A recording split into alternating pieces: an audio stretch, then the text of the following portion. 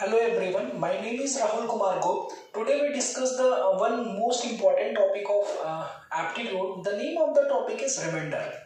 So first of all, what is a remainder? Suppose any number is n is divided by any divisor. Suppose divisor is d, then remainder is equal to, that means कोई भी number अगर हम d से divide करते हैं जो भी remainder आता है. Take one example.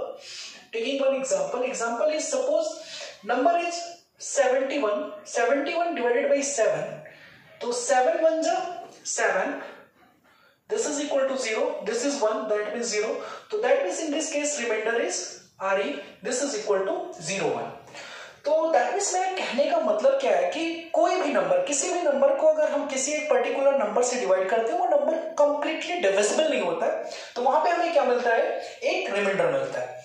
तो इंपॉर्टेंट पॉइंट जो यहाँ पे है वो इंपॉर्टेंट पॉइंट ये है कि जैसे सपोज हम कोई भी नंबर डिवाइड कर रहे हैं, एनी नंबर, कोई भी नंबर हम डिवाइड करते हैं और वहां पे जो रिमाइंडर निकल के आ रहा है वो रिमाइंडर निकल के आ रहा है और इस प्रोसेस को करने में हमें 3 लाइन का यूज हो रहा है. टोटल कितने लाइन हम यूज कर रहे हैं? यहाँ पे 3 लाइन का हम यूज कर रहे हैं.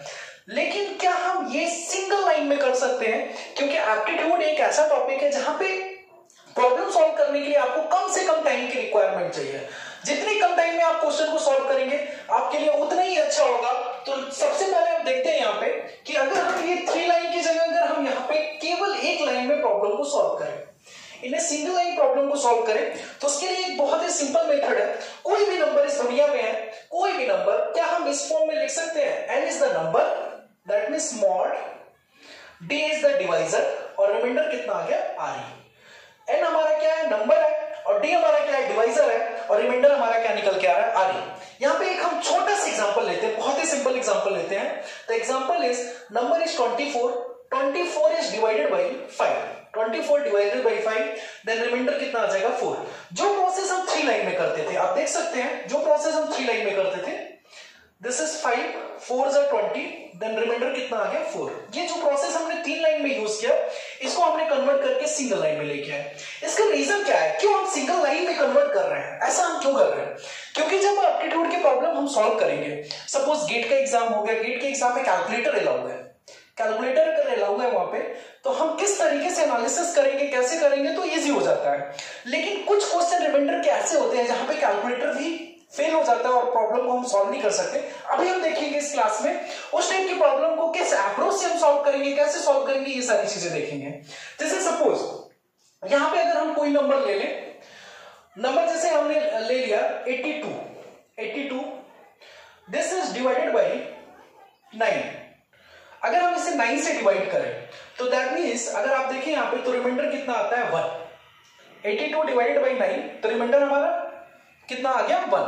एक नंबर अगर हमने यहाँ पे सपोज 27 ले लिया, दिस इज 27 डिवाइडेड बाय 7, तो यहाँ पे रिमाइंडर कितना आ रहा है?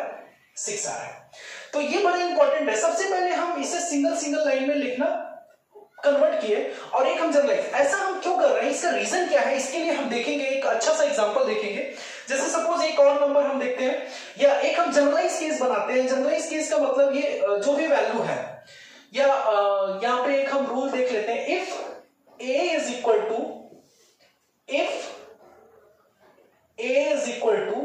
a is divided by c reminder b, अगर ऐसा होता है, दैट मींस कोई भी नंबर a है और हम c से डिवाइड करते हैं, रिमाइंडर कितना आता है? b आता है, तो then a minus b, this is equal to mod c, यहां पे कितना आ जाएगा? रिमाइंडर 0. a माइनस बी, अगर हम a माइनस बी को किससे डिवाइड करें? c से डिवाइड करें. जस्ट एग्जांपल, सपोज ये नंबर 24 है, 24 डिवाइडेड बाय 5, रिमाइंडर 4. 24 माइनस 4 अगर हम करते हैं तो ये वैल्यू कितना हो जाएगा? 20. This value is 20 divided by 5 करेंगे तो रिमाइंडर कितना आ जाएगा बेटा? 0 आ जाएगा. तो ये बड़ा इंपॉर्टेंट और बहुत ही अच्छा कॉन्सेप्ट हम यहाँ पे सीखने जा रहे हैं. वो कॉन्सेप्ट क्या है? थोड़ा सा आपको पेशेंस रखना पड़ेगा क्योंकि बहुत ही इंपॉर्टेंट कॉन्सेप्ट है. थोड़ा सा कंसंट्रेट करिए माइंड को, क्लास में फुल कंसंट्रेशन आपका होगा, तब जाके वो कॉन्सेप्ट हम सीखेंगे. एक बार आपको कॉन्सेप्ट समझ में आ गया तो क्वेश्चन बेटा विद इन 10 सेकंड में आप क्रैक कर सकते हैं. कोई भी क्वेश्चन, कितना भी टिपिकल प्रॉब्लम होगा, 10 सेकंड से 15 सेकंड लगेगा, आप प्रॉब्लम को सॉल्व कर देंगे. अब हम देखते हैं 24 डिवाइडेड बाय 5, रिमाइंडर कितना आ गया? 4 आ गया. 82 डिवाइडेड बाय 9, रिमाइंडर कितना आ गया? 1 आ गया. 27 डिवाइड बाई 7 किया हमने 6 आ गया. अब यहाँ पे थोड़ा सा हम चेंज करते हैं, ध्यान से देखिएगा. जैसे हमने लिया था बेटा 24 24 को हमने 5 से डिवाइड किया, 4 आ गया। अब की बार हम क्या लिखते हैं, 24 is divided by 5 and reminder is -1। Reminder हमने कितना ले लिया, -1। ये हमने क्यों किया, उसका रीजन क्या है, इसके बारे में भी मैं बताऊंगा आपको। लेकिन उससे पहले एक कॉन्सेप्ट आपको बता दूं कि suppose this is the 24 divided by 5 से कितना आ गया 25, और यहां से रिमाइंडर कितना आ गया -1। क्या रीजन है, इसके बारे में भी हम बात करेंगे, सारी चीजें हम देखेंगे। क्योंकि यहां पे एक रूल मैं आपको बताने जा रहा हूं। जैसे सपोज कोई भी नंबर है, if a is equal to b mod c, मतलब कोई नंबर a है, अगर हम c से डिवाइड करते हैं रिमाइंडर कितना आता है, b आता है, देन अगर हम यहां पे पावर ले जाए, a power n is equal to b power n mod c। But important point, n हमारा क्या होना चाहिए बेटा, natural number. n is the natural number and b power n this value is less than c। b power n this value is less than c। अब एक और अच्छा सा कॉन्सेप्ट देखते हैं यहां पे। देखिए किस टाइप के क्वेश्चन हम इससे सॉल्व करेंगे इस फॉर्मूले का यूज करके। जैसे सपोज हमारे पास बेटा क्वेश्चन आ गया 2 पावर 600 डिवाइडेड बाई 15, और क्वेश्चन एग्जामिनर ने पूछा what is the remainder, what is the remainder. तो ध्यान से समझते हैं इसका हम यूज कैसे करेंगे, क्या सारी चीजें हैं, हमें कैसे देखना है। केवल आप 10 मिनट आप कंसंट्रेट करिए, आज का ये रिमाइंडर का कॉन्सेप्ट बहुत अच्छे से क्लियर हो जाएगा आपका। तो 2 पावर 600 डिवाइड बाई 15, क्वेश्चन देख के आप कैलकुलेटर का यूज करिए, देखिए क्या प्रॉब्लम सॉल्व हो रहा है, कितना टाइम लग रहा है। कैलकुलेटर खुद कहता है कि कैन नॉट डिटरमाइन, तो इस टाइप की प्रॉब्लम को कैलकुलेटर सॉल्व नहीं कर सकता है। तो वहां पे आपको क्या यूज करना है, कॉन्सेप्ट। तो कॉन्सेप्ट हम देखते हैं 2 पावर 600 डिवाइडेड बाई 50। तो यहां पे हम क्या ले रहे हैं 2 पावर 1।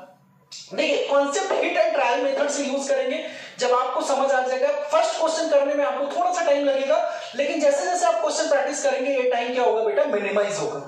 तो हमने यहाँ पे 2 पहले पावर हम 1 ना लिख के, सबसे पहले हमने क्या कहा, हमें किससे डिवाइड करना है बेटा, 15 से।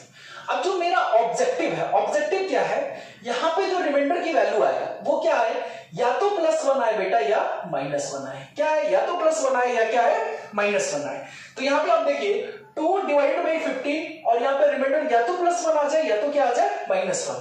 अगर हम पावर यहां पे 1 लेते हैं, ये जो पावर है हम क्या ले ले, 1 ले ले, तो 2 को अगर आप 15 से डिवाइड करेंगे, 2 डिवाइडेड बाई 15, तो आप इजीली बोल सकते हैं ये वैल्यू लेस है डिवाइजर से, तो सेम यही वैल्यू क्या होगा बेटा, रिमाइंडर आ जाएगा। ये वैल्यू क्या होगा, रिमाइंडर आ जाएगा।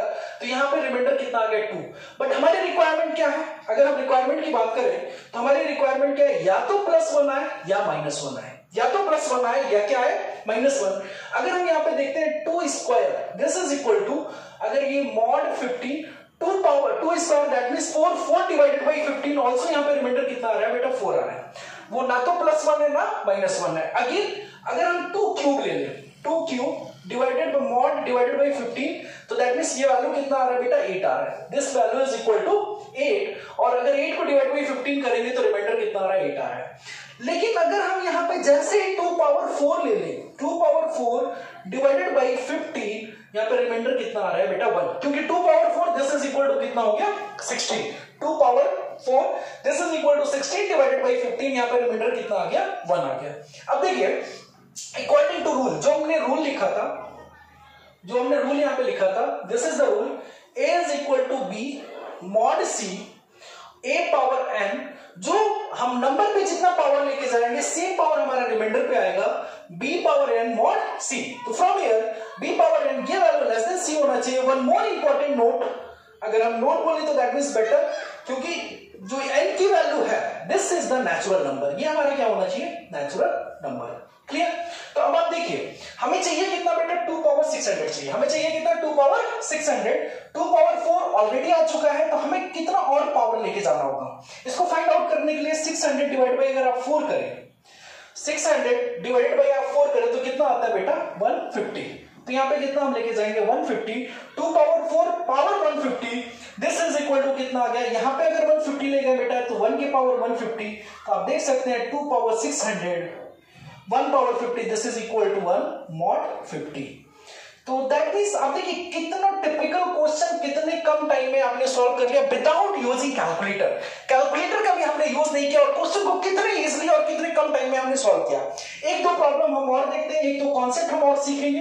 ये सबसे सिंपल कॉन्सेप्ट था, रिमाइंडर के क्वेश्चन कितने इजी तरीके से सॉल्व होते हैं और किस तरीके से हम सॉल्व कर सकते हैं, ये सारी चीजें आज की क्लास में हम देखेंगे। जैसा कि अभी तक केवल आपने एक रूल देखा, ओनली वन रूल। एक और रूल मैं आपको दिखाता हूं, one more problem. The question is, सबसे पहले हम रूल देखते हैं, rule number 2। Rule number 2, this is the rule. अब यहां पे रूल क्या है, ध्यान से समझिएगा। रूल नंबर 2 क्या कहता है बेटा कि A is equal to B mod C and D is equal to E mod C, F is equal to G mod C। यहां पे क्या है बेटा, ये जो C की वैल्यू दैट मींस डिवाइजर, ये क्या हमारे डिवाइजर है। डिवाइजर कांस्टेंट है ऑल थ्री केसेस, सभी तीनों केसेस में डिवाइजर हमारे क्या है, कांस्टेंट है। अगर नंबर का हम आपस में मल्टीप्लिकेशन कर दें और रिमाइंडर का हमें आपस में मल्टीप्लिकेशन, ध्यान से समझिएगा, A multiply by D multiply by F, this is equal to B multiply by E multiply by G mod C। तो कहने का मतलब क्या है, दिस इज द नंबर।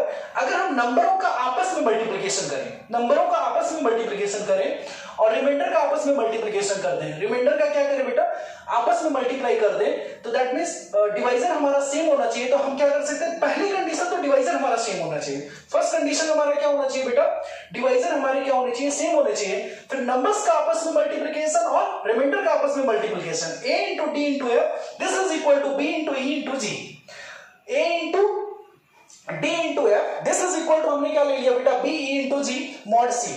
अब आप देखिए यहाँ पे condition is that B multiply by E multiply by G, ये वैल्यू लेस देन कितनी आनी चाहिए, C।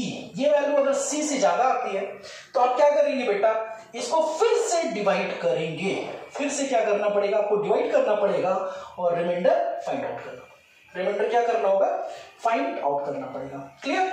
अच्छा, एक इंपॉर्टेंट पॉइंट नोट, ये जो ऑपरेशन है, एक स्टूडेंट के मन में डाउट आता है, सिंपल डाउट आता है कि सर ये जो ऑपरेशन है ये वैलिड किसके लिए, मतलब ये जो हमारा फॉर्मूला है, ये रूल हमारा है, वो कितने ऑपरेशन के लिए वैलिड है। जैसे हमने यहाँ पे मल्टीप्लिकेशन लिया तो स्टूडेंट कहता है क्या सर हम पॉजिटिव साइन ले सकते हैं, यस 100% आप ले सकते हैं, पॉजिटिव साइन ले सकते हैं। क्या हम नेगेटिव साइन ले सकते हैं, यस 100% आप ले सकते हैं। केवल 3 ऑपरेशन के लिए वैलिड है। वो कौन कौन से ऑपरेशन है, एडिशन, सब्ट्रैक्शन एंड मल्टीप्लिकेशन। ये 3 ऑपरेशन के लिए वैलिड है, एडिशन, सब्ट्रैक्शन एंड मल्टीप्लिकेशन। तो बड़ा इंपॉर्टेंट रूल था। तो इसमें हम एक क्वेश्चन प्रैक्टिस करते हैं। एक क्वेश्चन, हम ऐसा क्वेश्चन लेते हैं बेटा जहां की दोनों concept that means rule number 1 and rule number 2 दोनों का यूज हो और उससे हम दोनों कॉन्सेप्ट क्लियर कर लेंगे। जैसे सपोज हमने क्वेश्चन ले लिया बेटा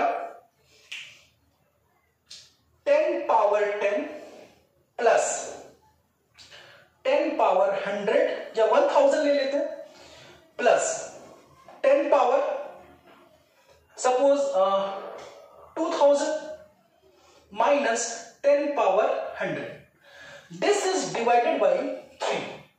इस टाइप की प्रॉब्लम जब भी एग्जाम में आपके आते हैं, इस टाइप की कोई भी प्रॉब्लम अगर आपके एग्जाम में आ जाता है कि क्वेश्चन क्या है बेटा, find out the remainder, this is the question. Question क्या है, फाइंड आउट द रिमाइंडर, कि हमें रिमाइंडर निकालना है।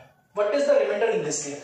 जैसे इस टाइप के क्वेश्चन आते हैं तो बच्चे को लगता है कि बहुत टिपिकल प्रॉब्लम है, बट अब बिलीव करिए विद मुश्किल से 10 सेकंड नहीं लगेगा, आप इस टाइप के क्वेश्चन सॉल्व कर सकते हैं विदाउट कैलकुलेटर। गेट के एग्जाम में तो कैलकुलेटर अलाउ होता है, लेकिन अगर स्टेट लेवल का कोई एग्जाम आप दे रहे हैं तो वहां पे कैलकुलेटर अलाउ नहीं है। तो विदाउट कैलकुलेटर आप प्रॉब्लम कैसे सॉल्व करेंगे। देखिए पहला रूल नंबर हम 1 यूज करते हैं, क्या होता है 2 यूज करते हैं 10, this is divided by mod 3 से अगर हम डिवाइड करें रिमाइंडर कितना आ गया, 1 आ गया। रिमाइंडर कितना आ रहा है, 1 आ रहा है। आप देखिए अब पावर में आप कुछ भी लेके जाइए, आप 10 ले जाइए, 100 ले जाइए, 1000 ले जाइए, 10,000 ले जाइए, जितना यहाँ पे पावर उतना ही पावर कहां पे आएगा, रिमाइंडर पे, उतनी ही पावर कहां पे आएंगे, रिमाइंडर। तो 10 पावर 10 रिमाइंडर कितना है बेटा, 1 आएगा, क्योंकि 3 से हमने डिवाइड किया। 10 पावर 1000 रिमाइंडर कितना आया, 1 आएगा। 10 पावर 2000 रिमाइंडर कितना आएगा, 1 आएगा। 10 पावर 100 रिमाइंडर 1। अब जहां पे एडिशन का साइन आप एडिशन लगा दीजिए, जहां पे सब्ट्रैक्ट हो रहा है तो सब्ट्रैक्ट, तो ये 1 कैंसिल, रिमाइंडर कितना आ गया, 2। आप देखिए 10 सेकंड से ज्यादा आपको प्रॉब्लम सॉल्व करने पे नहीं लगेगा। तो ये था हमारा रिमाइंडर का छोटा सा कॉन्सेप्ट जो मैंने आज आप सभी से डिस्कस किया है। क्लास हम यहीं पे फिनिश कर रहे हैं। Thank you so much all of you.